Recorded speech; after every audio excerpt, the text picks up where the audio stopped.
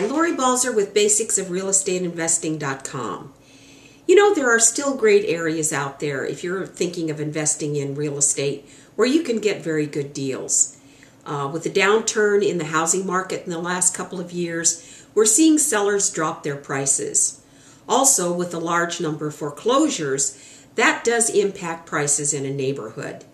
If a seller is trying to sell a house for what he thinks it should be worth, but there are 2 or 3 foreclosures in the neighborhood, those sales prices of those properties are going to impact the price that he can get.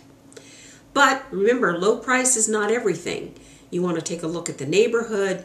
You want to see, what's the current inventory out there? Are there a lot of homes for sale or not many? The ideal situation in an area is that you have a large inventory and the sales prices are declining. In those kinds of areas are where you're going to find your best deals. And really, to look at the basics of real estate investing, there's a lot more to consider. So if you'd like to learn more, hop on over to www.basicsofrealestateinvesting.com and find out some more.